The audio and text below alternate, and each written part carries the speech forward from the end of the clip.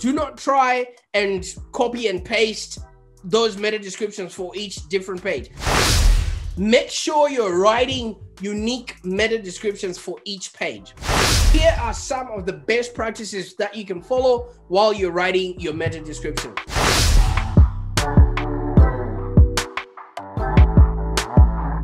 Because if I'm not mistaken, your website has an about us, your website has a, maybe 4 or 5 different other pages that you're utilizing in order to convey your message. So each and every one of them should have a unique meta description for each page. Always remember, each website is a representative of you in the search there. All right. So wherever somebody is coming through, depending on what their search intent is, they might not come through the homepage. They might not come through the contact us form. They might come through a blog, or they might come through one of your service pages. You want to make sure that each and every one of them has the meta description aligned to what that page actually does, so that you do not cope what is called a bounce rate. I'll be talking about that a little bit later on. All right. And make sure that your search, your meta description is using action-oriented copy. So action-oriented copy is literally telling people what to do. Because if you don't tell people what to do, like get your results with us or click here to get started on your journey, give them a call to action, because they are in the meta description. That's the only chance that you have before somebody makes, clicks through to your website. So you want to give them a reason to click through, so that they interact with your content further, or the rest of your website. And make sure that within those meta descriptions, you are including target keywords.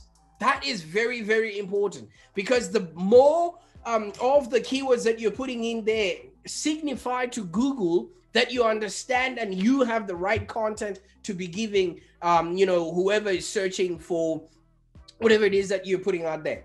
And make sure within the description there, you are matching search intent.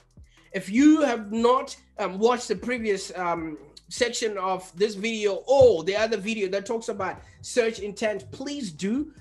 It will be linked in the comments below. The reason being, with search intent, it covers your customer journey. Which section or which part of your customer journey is your customer approaching your service from? Are they looking for information? Are they looking to be informed? Are they looking to purchase? So you want to make sure that your meta description also is matching the search intent of whoever is making that intent in the simplest possible way.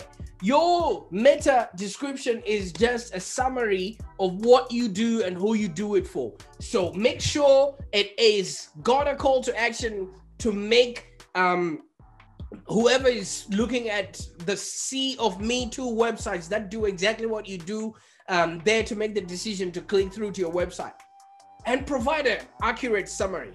All right. Do not create a bait and switch where you write really good copy, and then when they go to the website, it's not exactly what they were looking for. So I'm hoping that when you really start looking at it in that way, that you start treating your website as any other book in a library, all right, where even if there's 500 or 600 books out there, each and every one of the books in this room has a title which shows us what it does and a bit of a summary which becomes the meta description.